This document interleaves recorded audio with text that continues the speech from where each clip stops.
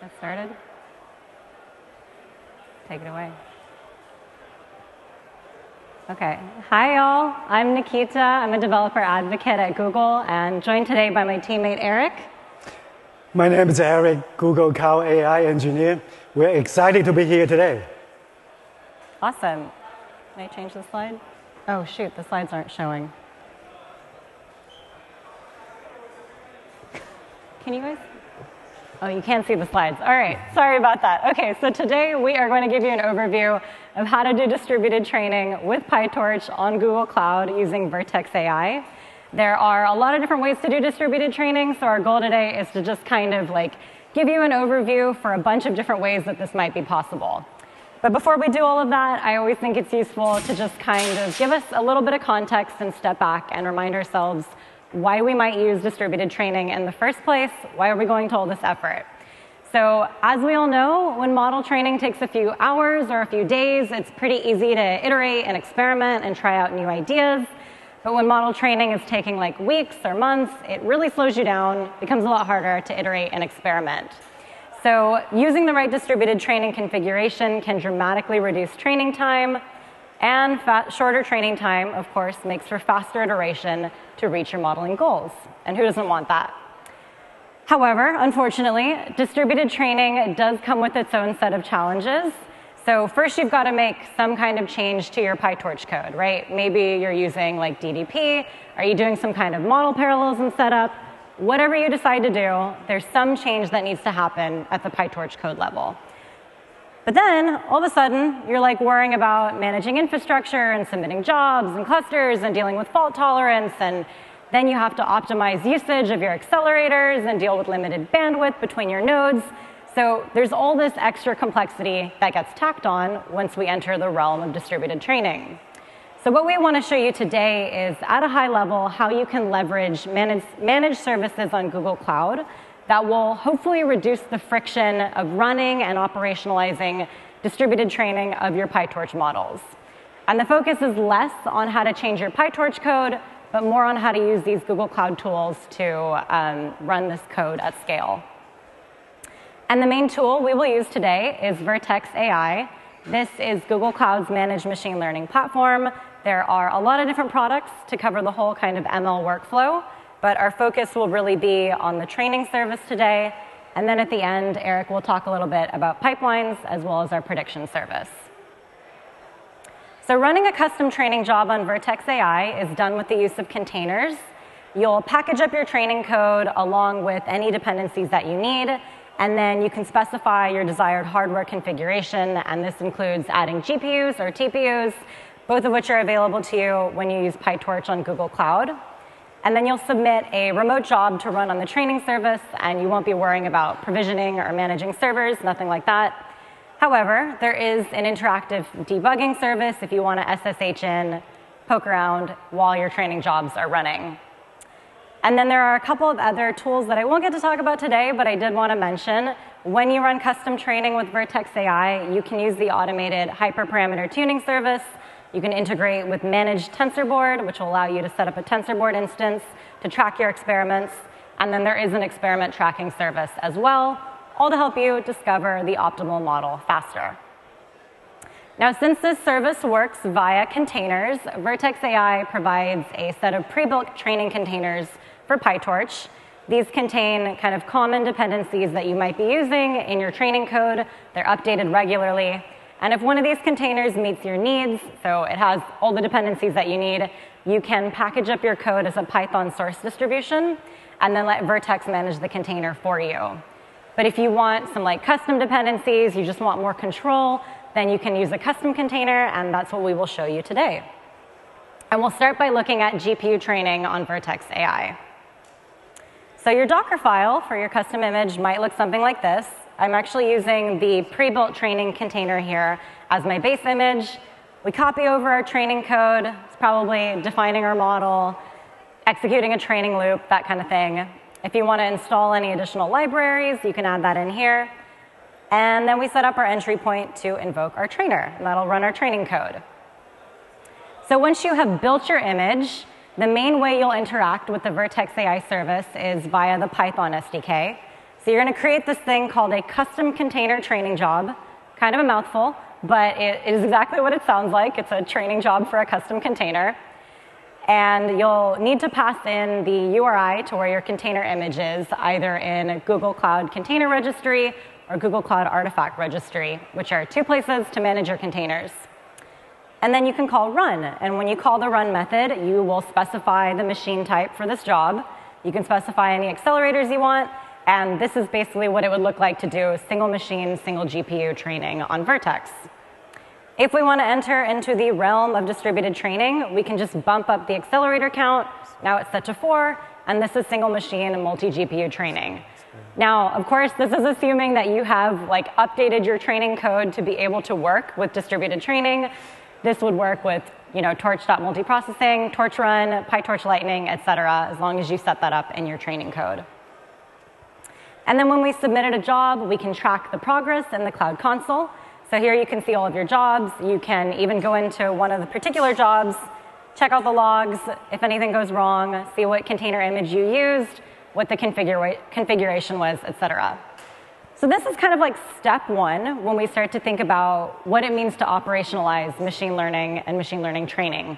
We're not just running directly in a notebook on someone's VM, but we've actually packaged up our code in such a way that we can run these reproducible, repeatable experiments, and hopefully, at some point, move those experiments into a pipeline that we can rerun on a regular cadence for continuous training.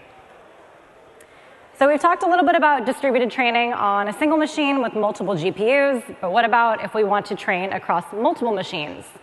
Things get a little more complex here, of course, and this is where using a managed service can be really helpful. So the main concept that you'll need to understand from the Vertex AI side is called a worker pool. Vertex provides up to 4 worker pools that cover the common machine tasks that you might encounter when doing distributed training. So you can think of a worker as just a single machine, a single node, and a worker pool as a collection of machines that are all performing similar tasks. So in worker pool 0, we would define our primary worker. This is also known as the chief or the scheduler. And when I say define this worker pool, I just mean specifying the machine type, specifying what container image you want it to run, and then whether or not you want accelerators. If you want additional workers, you would specify those in worker pool 1. And then if you're using some kind of parameter server architecture, you would specify that in worker pool 2. This is also where you would add any reducers, and I will cover that in just a minute. And worker pool 3 is where you would add any optional evaluators. So if you want a machine that's just running evaluation on your training job, you can set that up here in worker pool 3. So your combination of different workers is really going to depend on how you've decided to distribute training in your PyTorch code. But you're totally flexible on the Vertex side in terms of how you want to configure this cluster. So if we wanted to do, for example, multi-machine, multi-GPU training, again, we create our custom container training job. We pass in our image. And then my poorly formatted code here, sorry about that, we're specifying a replica count of 3. So that would be 1 primary worker, 2 additional workers. So you can think of this as like a DDP setup. Each worker has 2 accelerators on it, and this is how you would configure this on the Vertex side. And if you're a torch run user, because I think a lot of people are, the way you do this is you can pass in the command that you want to be invoked when your container is started, and this will override any entry point instructions that you have in your Docker file. In this case, our command is torch run, and then our rendezvous backend arguments, followed by the Python file we want to run. That's task.py. We pass in this command to our custom container training job, and then again, we call job.run. And this is how you would run a multi-machine, multi-GPU training job using torch run on Vertex AI. So there's one other optimization I want to mention before we look at TPUs. And this is something you can take advantage of if you are doing a distributed training setup where you've got some kind of synchronous data parallel algorithm. So before I do that, I'm going to attempt to give the world's briefest refresher on data parallelism in less than a minute. I'll see if I can. So let's say we have 2 GPU workers, and we want to distribute training across both of them. The way you do this in a data parallel setting is you take your input data, you split it in half, you send 1 to one worker, the other half to the other worker. In this case, each worker is going to compute the same ops, but on different slices of the data. So they'll both compute the forward pass, compute the loss, then calculate gradients based on the loss function. And now we have two sets of gradients. So in synchronous data parallelism world, we want to reduce those multiple sets of gradients into one set of gradients, and we will do that via an operation called an all-reduce. And the way you do this reduction, you want to pass the data as efficiently as possible, use as little bandwidth as possible. So there are a lot of different algorithms that do this reduction efficiently. You might be familiar with ring all-reduce or tree-based algorithms. But on Vertex AI, we have a feature called reduction server, which is specifically there to optimize the bandwidth and latency of multi-node distributed training on NVIDIA GPUs for synchronous data parallel algorithms. The way this works is that reduction server introduces a new worker role called a reducer, and reducer's only job is to take blocks of gradients from the GPU workers, reduce them, and then redistribute those gradients back to all of our workers.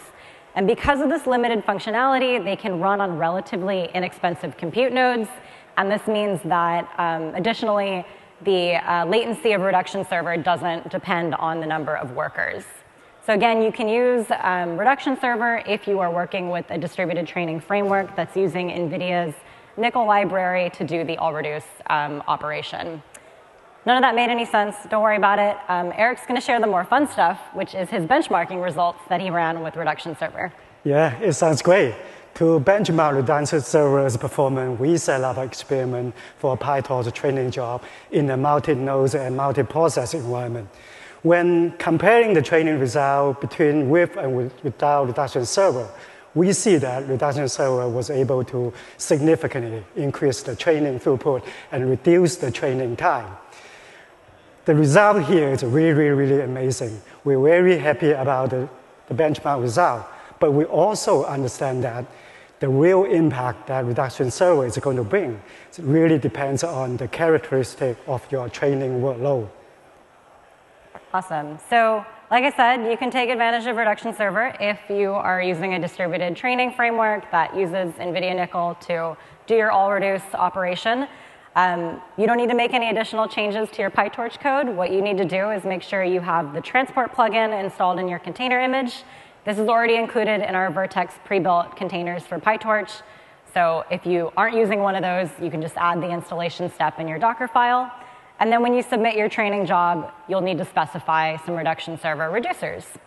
And that's what I've got going on over here. You can see that there are 4 reduction server reducers that I've added. I specified the machine type and also the container image to run on them. And this is what multi-machine, multi-GPU with reduction server would look like. So GPUs are not the only accelerator available to you on Google Cloud. You can also use TPUs with PyTorch, and TPU support on Vertex is currently in preview. TPUs are custom ASICs built by Google for deep learning at scale. You can write your program for a single chip, scale to hundreds of chips for sustained perf per dollar, and they do support a few different frameworks, of course, including PyTorch.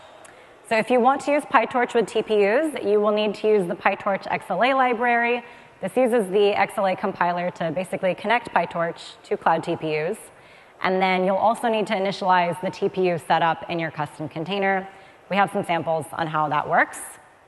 If you want a simpler path, you can actually use PyTorch Lightning, which will use XLA under the hood. You just need to set the number of TPU cores in your trainer. And this actually makes it really nice to move between TPU and GPU training. And you can use this on Vertex. So again, we'll run a custom container training job. We'll package up our job. And when we specify the hardware, this time we just want to specify a TPU. I've set the accelerator count here to 8. But if we were to bump that up to 32, that would actually be a full TPU pod that you could use on Vertex AI.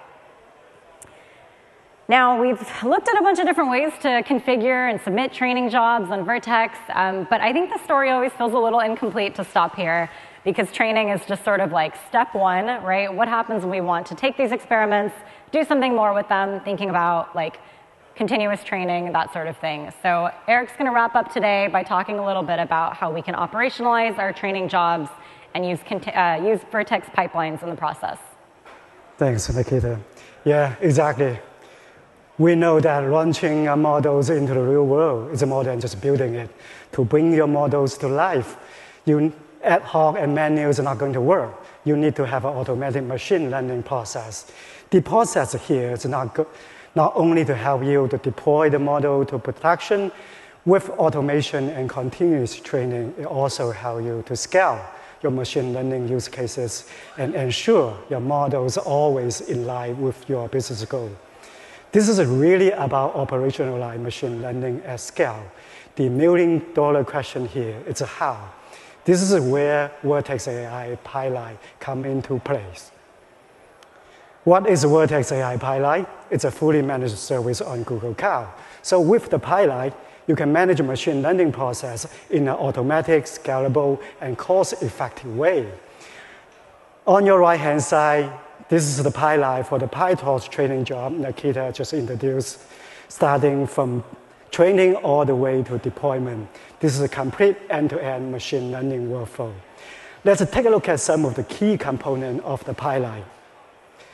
The first key step of the pipeline is to build a custom training container image. We use pre-built PyTorch image as a base, package the training application Nikita just introduced, and then build the training image. The output of this step sent to the next step to run the training job with Vertex AI training and reduction server to build the PyTorch model. Another key step here is to build.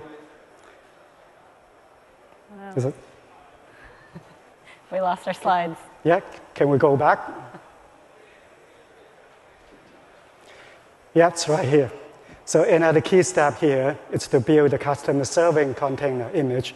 We use Torch serve image here as a base and install all the required dependencies to run the Torch serve to serve model prediction.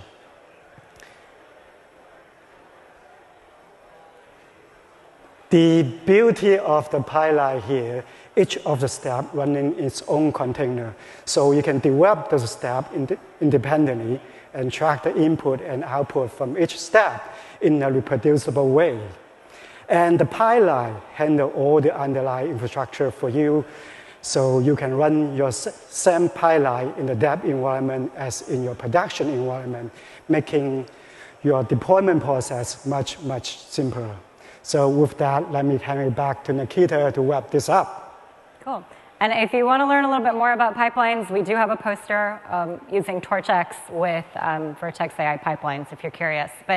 So today we looked at a variety of different ways that you can run distributed training of your PyTorch models on Google Cloud using Vertex AI, whether you're doing single node, multi-node training, using GPUs, using TPUs. Hopefully, you've learned a little about how you can leverage these services to scale your PyTorch workflows. So we've got some resources here if you want to learn more about how to use PyTorch with Vertex AI. But we are constantly building new demos, new tutorials, new things. So if there's something specific you want to see, please come find us, come tell us, find us in the happy hour later. We'd love to hear what you'd like to see. Like I said, we love building new sample code. So thank you guys so much. Thank you for your time.